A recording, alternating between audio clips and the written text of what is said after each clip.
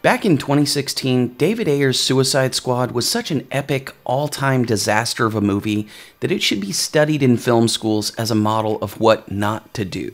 Almost everything about it, from the insanely rushed script, to the aggressive studio meddling, to the truly awful editing and music choices, is a masterclass of filmmaking failure. The only thing I'd say the movie got right at all was the casting of Margot Robbie as Harley Quinn, Viola Davis as Amanda Waller, and maybe even Jai Courtney as Captain Boomerang. Of course, some of the other casting choices were, well, a joke. All this is to say that when DC announced that they were going to do a sequel or a soft reboot just a couple years later, it seemed like a completely idiotic idea. But then director James Gunn signed on, and my opinion started to change. Most people probably know James Gunn from his work with Marvel on Guardians of the Galaxy, but I was first introduced to him through his comedy shorts at Spike.com and Troma in the mid-2000s, and from fantastic movies like Slither and Super. So, at the very least, I was excited to see what he'd do with The Suicide Squad.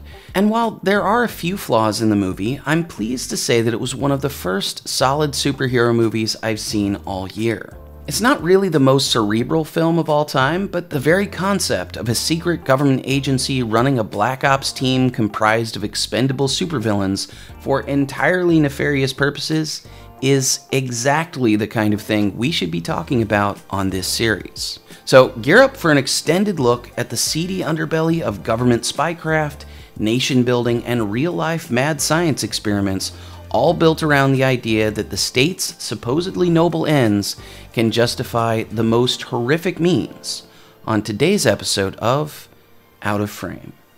There's no way to avoid it, but this episode is going to be full of spoilers. And not only for this movie and its predecessor, but also for some of the storylines in the comics and DC's animated films like Batman: Assault on Arkham. Fortunately, you can watch The Suicide Squad right now, and if you haven't done so, check it out and come right back.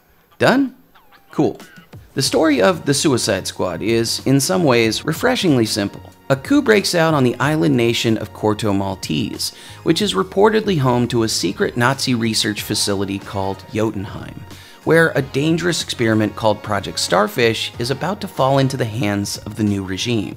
Ruthless government agent, head of Argus, and sometimes head of Project Cadmus, Amanda Waller assembles a colorful team of convicts to infiltrate the island and destroy the facility, compelling them to participate in the off-the-books mission by installing bombs in their heads and threatening to murder their families. The main team includes the assassin and mercenary Bloodsport, King Shark, Polka Dot Man, Ratcatcher 2, and possibly the most important person to our discussion, the rather ironically named Peacemaker. Nothing like a bloodbath to start the day. They call you Peacemaker? I cherish peace with all my heart. I don't care how many men, women, and children I need to kill to get it. Once they're on the island, they meet up with Rick Flag, played by Joel Kinnaman, reprising his role from the David Ayer movie. Flag introduces them to the leader of the resistance, Sol Soria, who helps them sneak into the capital city where they capture the Thinker, who is the mad scientist running the project at Jotunheim. And they learn that Harley Quinn is also on the island, imprisoned by the current regime. After the boys mount a thoroughly unnecessary rescue mission, the fully assembled Suicide Squad makes their way to the research facility where a whole lot of chaos ensues. In addition to the way it really leans into its R rating with some inventively absurd violence and how weird and unique the characters are, there's a lot I really like about the film. It doesn't pit people with low to mid-tier power levels against gods or monsters they'd be ludicrously unequipped to handle. It doesn't overcomplicate a simple Black Ops mission plot with too many side quests or surprises. The script clearly establishes each of the characters, who they are, what they want, and what they can do. And it even manages to find time to give me reasons to care about a crew of anti-heroes who would normally be irredeemable, without making me feel like James Gunn is confused about the fact that they're all still bad guys. It's not going to make it into my top 10 or anything, but I've watched it twice now, and I'll probably see it again. And beyond all that, The Suicide Squad gives us an absurdist allegory for something that is actually a really big problem: unaccountable and entirely immoral government action. Perhaps the least surprising aspect of the Suicide Squad is that Amanda Waller can't be trusted. Anyone familiar with any of the comics, movies, TV shows, or cartoons will know that this is a constant theme of her character. She represents the highest and most corrupt levels of government, often reminding us that the greatest threats to the world are not only criminals and monsters, but governments themselves. Waller in particular is one of the more notoriously horrible characters justifying any action, no matter how evil, because she's been empowered by the state to protect the world at any cost. Hey, all that stuff about his daughter, you wouldn't really do that, right? You don't know half of what I would do, John. Of course, in practice, this often means that Waller is just protecting herself and her bosses from people who would expose their illicit activities. In David Ayer's Suicide Squad, she employs the team to not only rescue her from danger, but also to prevent anyone from learning about the fact that she essentially created the threat from Enchantress in the first place.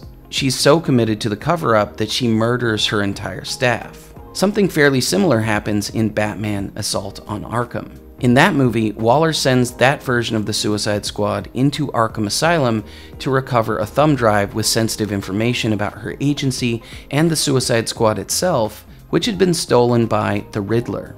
The sole purpose of their mission was covering up the existence of the team. And in the end, Riddler escaped and Joker nearly detonated a nuclear bomb in Gotham. The Suicide Squad has the team illegally operating in a foreign country on behalf of the US government, with the initial goal of destroying the facility because, supposedly, it would prevent dangerous technology from falling into the wrong hands. That's how Waller gets non-insane soldiers like Rick Flag to sign on to the mission. It's also how he persuades Sol Soria to help them, even after Bloodsport and Peacemaker murdered most of her compatriots. Typical Americans. Just run in, guns blazing. I know, this is messed up, but right now our objectives align with yours. The predictable problem with all this is Waller lied. Jotunheim is a secret laboratory that houses an incredibly dangerous experiment that could threaten the lives of people all over the world, but it wasn't run by former Nazis or a tin pot dictator. It was a project of the United States government. We were sent here to stop you. Child, your government didn't send you here to protect the world from alien technology. Your government sent you here to cover up their part in it. You're a liar. The United States made a secret deal with the Koto Maltese government to conduct their illegal experiments here in Jotunheim. And they hired me to oversee them. And now, they're gonna destroy 30 years worth of efforts. Yeah. You're the real victim here. Anyone familiar with Amanda Waller should have seen this coming 100 miles away. But for some reason, Flag is still surprised. I joined the military, served my country, not to be its puppet. It's easy to think that this kind of heel turn is something that only happens in the comics. But Amanda Waller's character is believable, in part because governments all over the world have always had lunatics using paper-thin utilitarian arguments to justify grotesque and brutal actions. Warning, what I'm about to talk about gets pretty horrific, so if you're squeamish, you might want to skip ahead a bit. I don't think anyone will be too surprised to learn that the Nazis did all sorts of insane things, all supposedly in the name of the greater good, at least for Germany. But I think a lot of people would be shocked to learn the details. Throughout the 1930s and 40s, Nazi scientists like Josef Mengele, Aribert Heim, Edward Wirth, Karl Klauberg, and Hans Eppinger conducted innumerable human experiments. For example, at Dachau, they starved 90 Roma gypsies and forced them to drink nothing but seawater. At virtually every concentration camp, the Nazis infected prisoners with diseases like malaria, tuberculosis, and typhoid fever, or they just subjected them to toxins and poisons like mustard gas or silver nitrate.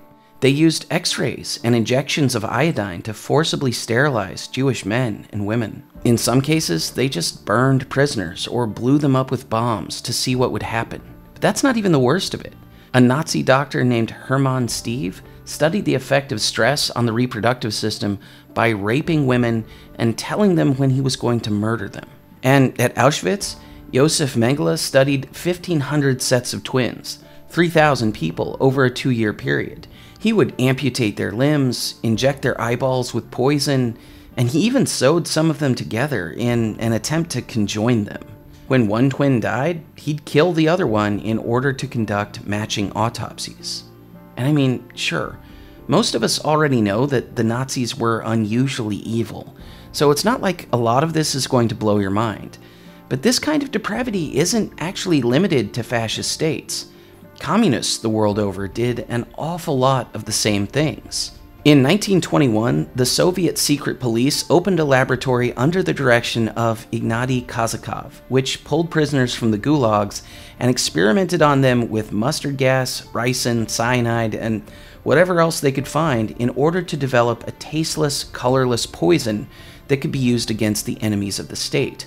By the 1930s, that lab was overseen by the head of the NKVD, Lavrentiy Beria. Poisons developed in that lab have been used against heads of state and dissidents like Alexander Solzhenitsyn. You had guys like Ilya Ivanov, who spent years trying to create an army of human-chimpanzee hybrids, or Vladimir Demikov, who cut the heads off of dogs and tried to transplant them onto other dog bodies. Trofim Lysenko's insane theories on horticulture and genetics led to the starvation of millions of people, and while he was at the USSR's Academy of Sciences, he had virtually anyone who ever questioned or challenged him executed.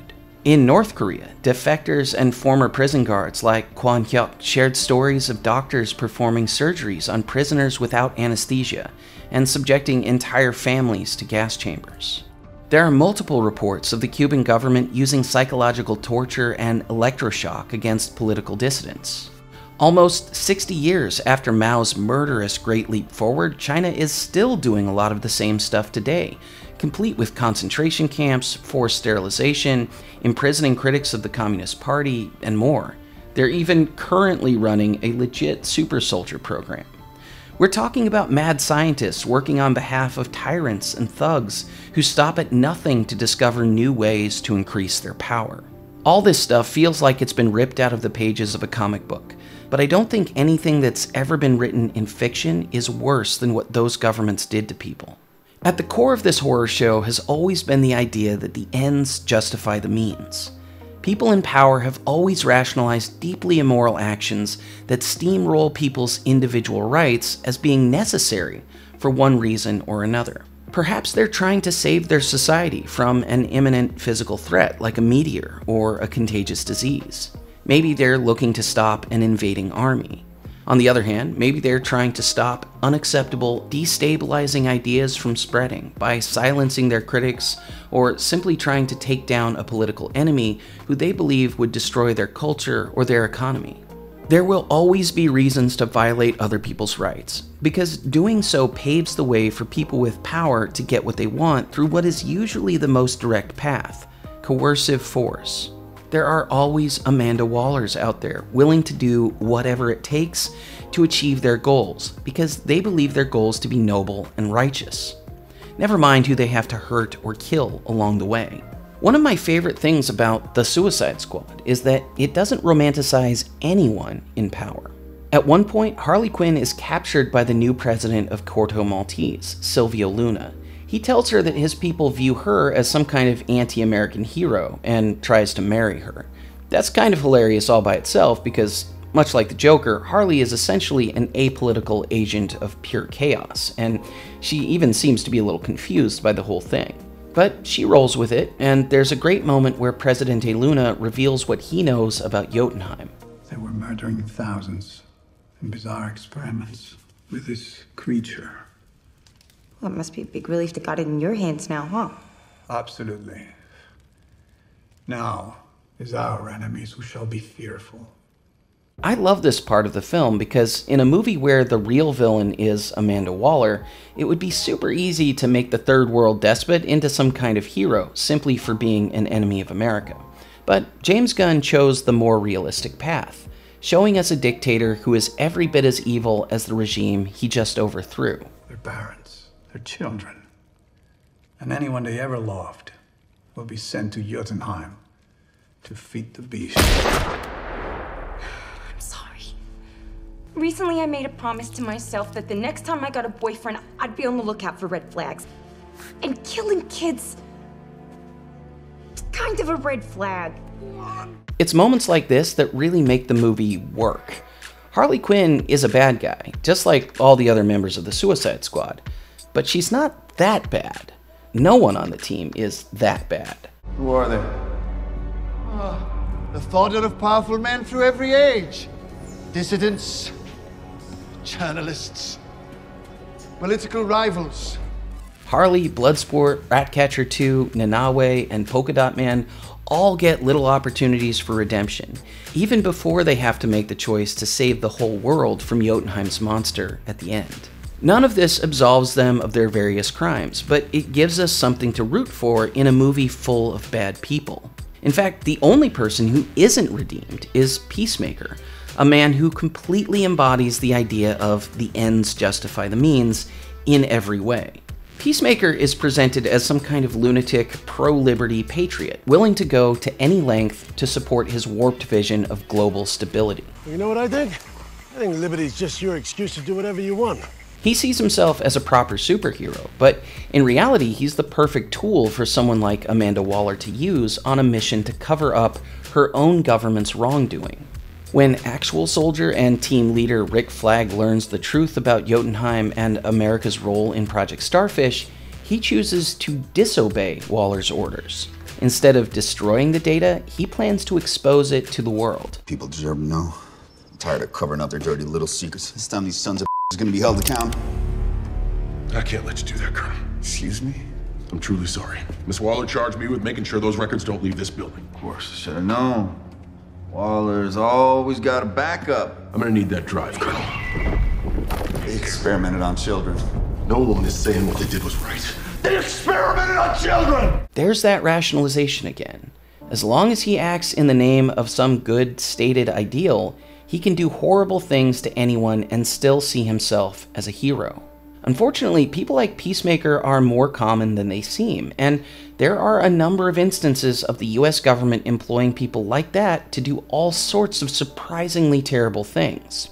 Historically, the US government has declassified a lot of wild stuff over the years that, if we didn't know it was true, would totally seem like crazy conspiracy theories. The various MK programs run by the CIA, like MK Ultra or MK Delta, are probably the most obvious examples. These projects involved a ton of human experimentation, sometimes using subjects that didn't even know it was happening.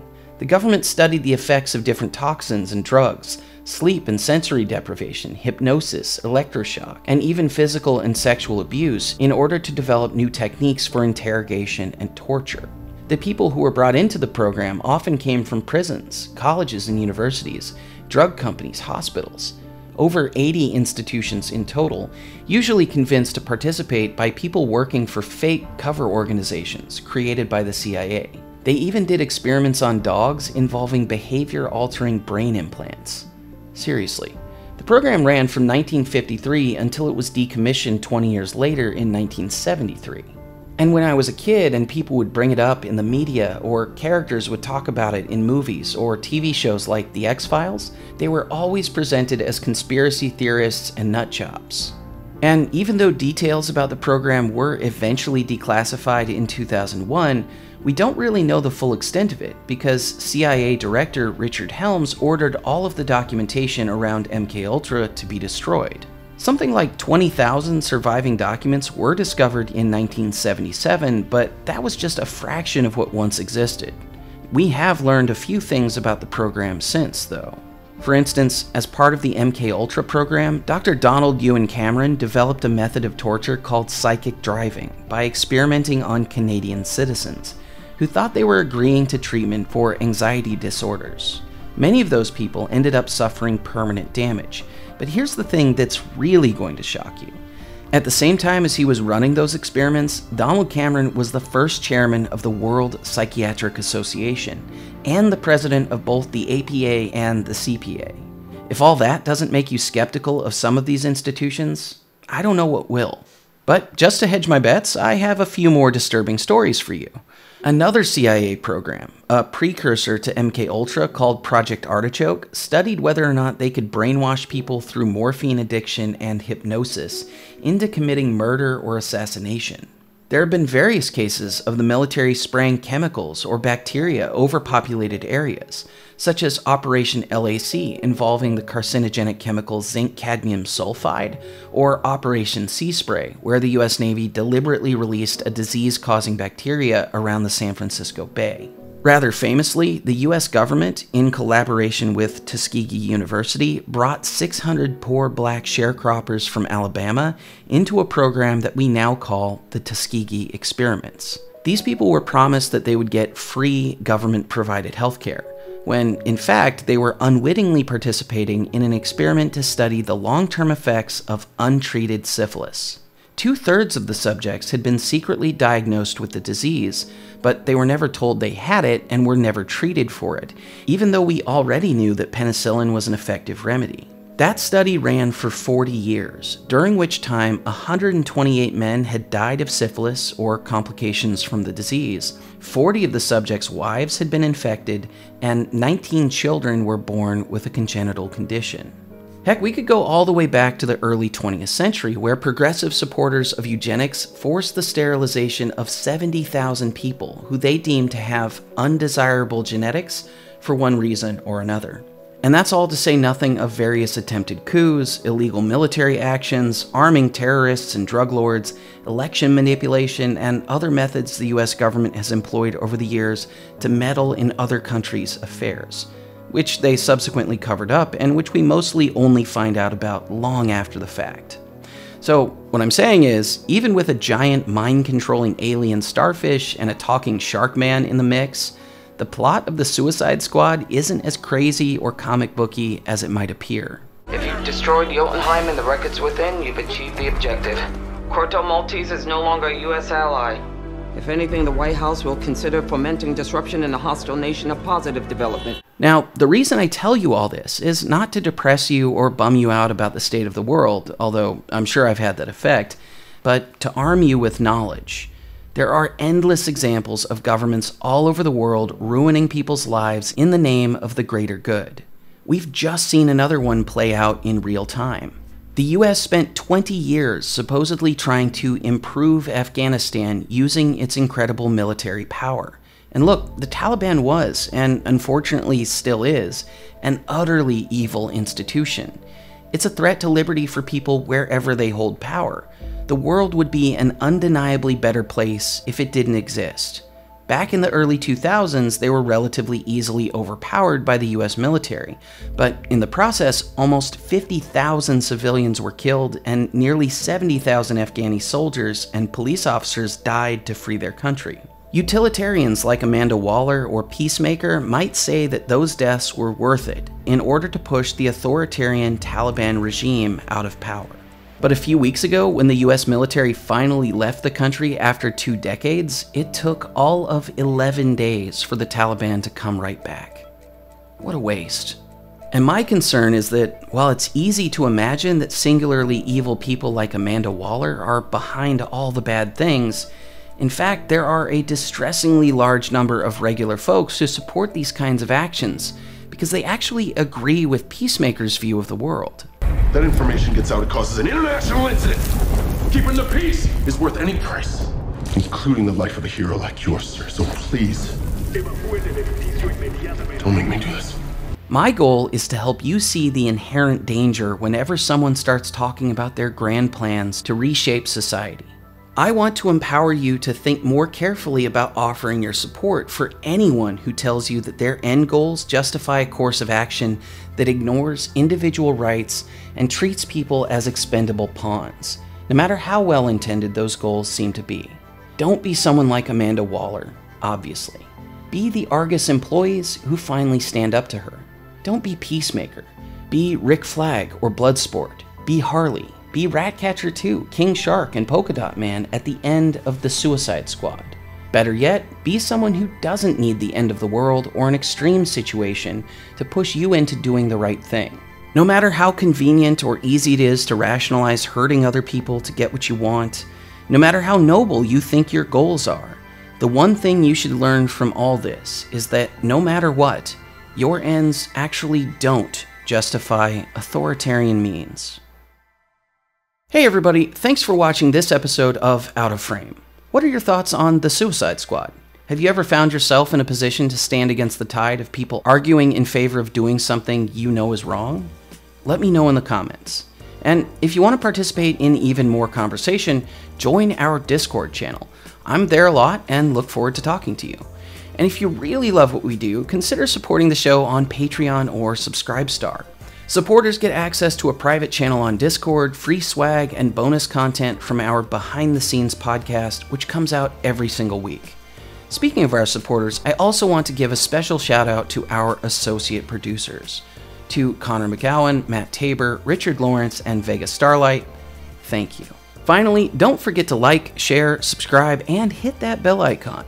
Follow Out of Frame on all the social media, and also join our email list so no matter what happens on YouTube, you know you'll never miss an episode. I'll see you next time.